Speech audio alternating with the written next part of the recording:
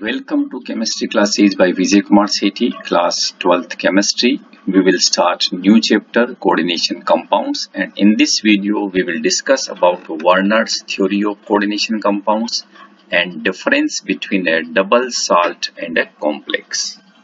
First, what are coordination compounds?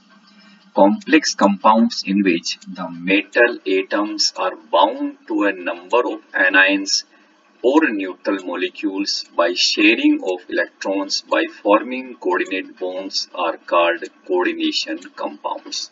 Actually, in these type of compounds, these anions or neutral molecules, which are known as ligands, these ligands donate a pair of electrons to these metal atoms form coordinate bonds. Is it clear? And that's why these are known as coordination compounds. These are the some examples: K3CrC2O4 thrice, COCl2En twice Cl, CONH3 5CO3Cl. In this chapter, we will discuss the details of these compounds. Werner prepared many compounds by reacting cobalt third chloride with ammonia, and these compounds were distinguished by their colors. He added excess silver nitrate solution to the aqueous solution of these compounds and measured the amount of silver chloride precipitated, and he also measured the conductivity of these solutions. Okay, these are the results. 1 mole COCl3.6NH3, which is yellow in color, gave 3 mole of AgCl. 1 mole COCl3.5NH3, which is purple in color, gave 2 mole AgCl. 1 mole of COCl3.4NH3, which is green in color, gave 1 mole AgCl. 1 mole COCl3.4NH3, which is violet in color, gave 1 mole of AgCl. These results can be explained if we write the formula of these compounds like this.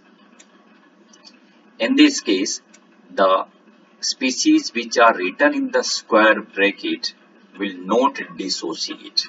Okay, and only these species which are outside the square bracket dissociate. That's why when we add the silver nitrate solution to this compound, we will get the precipitate of AgCl, which is equivalent to 3 mole if we take the 1 mole of this compound, because these 3 chloride ions react with the AgNO3 and precipitate as AgCl.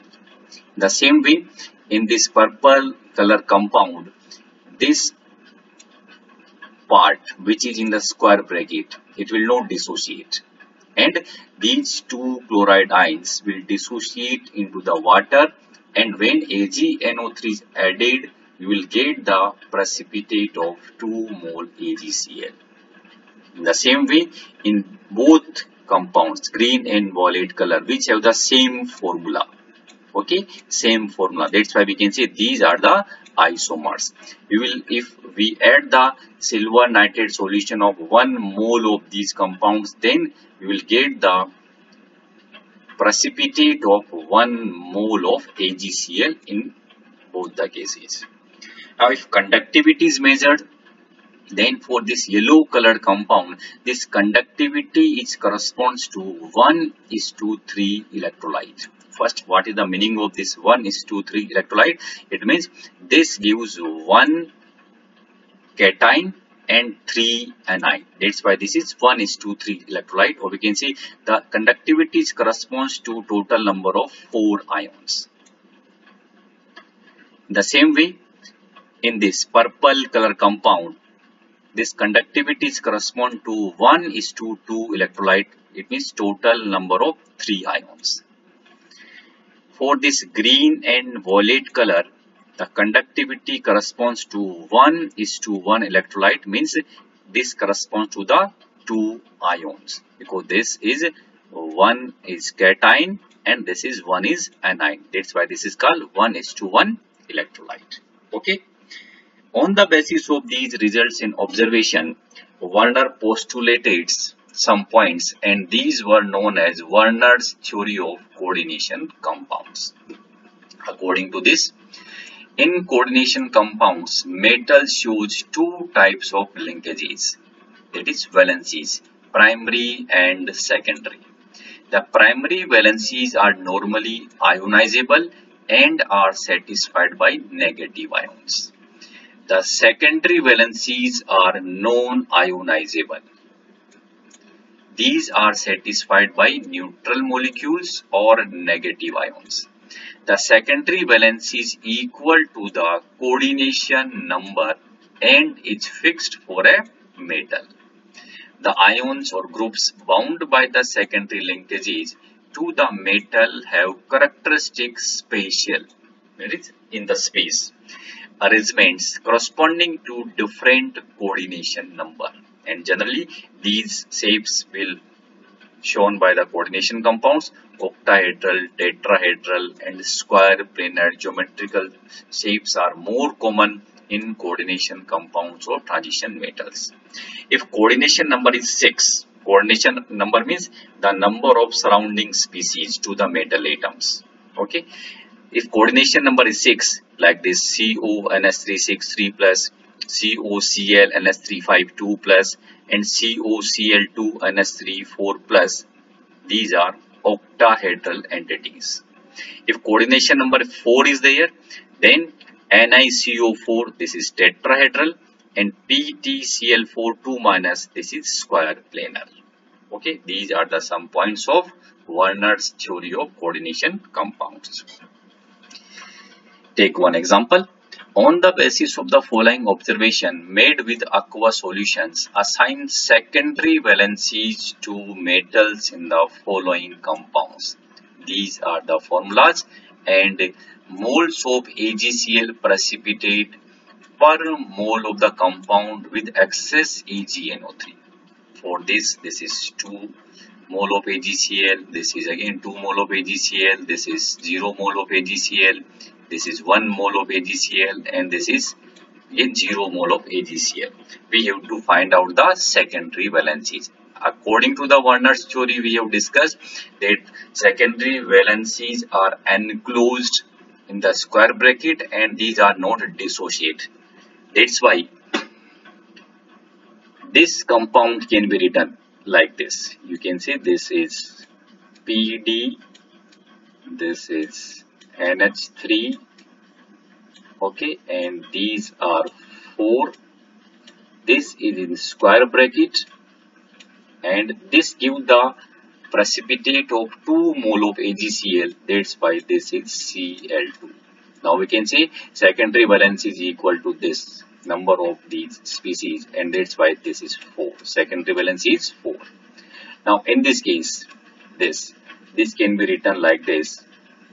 This is NiH2O6. Okay, this is in square bracket, and again this gives the moles of AgCl which is equal to 2 mole. That's why this is again Cl2, and that's why its secondary valence is equal to this one, and its answer is 6. Now this third one, that is moles of AgCl is 0.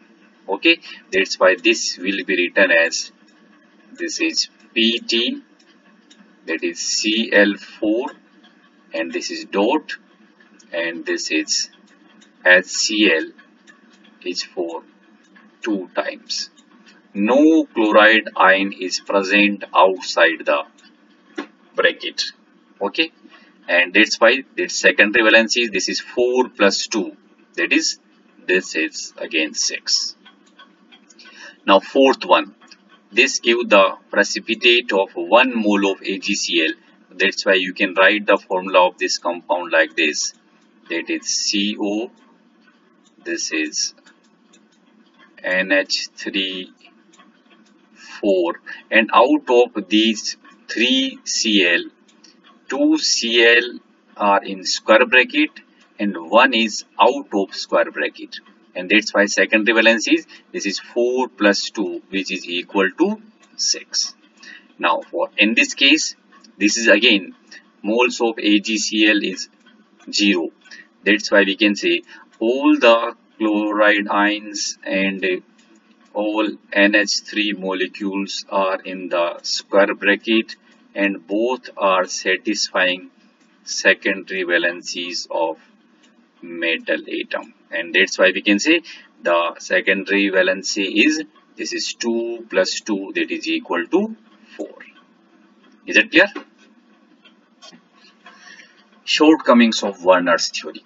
This theory could not answer basic questions like why only certain elements possesses the remarkable property of forming coordination compounds, why the bonds in coordination compounds have directional properties, why coordination compounds have characteristic magnetic and optical properties. The answer of these questions could not find out with the help of Werner's theory. Is that clear? Difference between a double salt and a complex. We have discussed about this complex. Now what is this double salt? Both double salts as well as complexes are formed by the combination of two or more stable compounds. Then what are the difference? This side double salt, this side complex or coordination compounds are the same thing. Double salts exist only in the solid state. In aqueous solution, they dissociate completely into ions. While these complexes, they exist in the solid state as well as in aqueous solution. This is because even in the solution, the complex ion does not dissociate into ions. The properties of the double salt are the same as those of its constituent compounds. The properties of the coordination compounds are different from its constituents. In the double salts, the metal ions show their normal valency. In a coordination compounds, metal ions satisfy its two types of valencies called primary and secondary valencies. A double salt loses its identity in the solution. A coordination compound retains its identity in its solution. And these are the some examples. Like this is carnallite, KCl, MgCl2 dot 6H2O. More salt, FeSO4, NH4 twice SO4 dot 6H2O. Potash alum, that is potassium, aluminium sulfate, 12H2O. Okay, and these are the examples of complex or coordination compound K4FeCN6 and K3CrC2O4 thrice. Now, suppose if we dissolve this potassium salt into the water, okay, potash alum into the water, then in the water this will dissociate to give potassium ion, aluminium ion and sulfate ion. Is it clear? That is, the double salt will dissociate into its constituent ions. But when we dissolve this K4FeCN6 in the aqueous solution, then this will give only K plus, and this is FeCN6, and this will carry, that is 4 negative charge. Okay, we are not able to find out the presence of Fe2 plus ion and Cn minus ion in the aqueous solution of this K4FeCN6. That's why we can say this part which is enclosed in the square bracket is not dissociate into ions. Okay, that's why this coordination entity retain its identity in its solution as well as in solid state. But when these double salts are dissolved in the water, then they will dissociate into their constituent ions. Is it clear? These are the differences between a double salt and a complex. Thank you. Subscribe my channel to get the next videos of this chapter.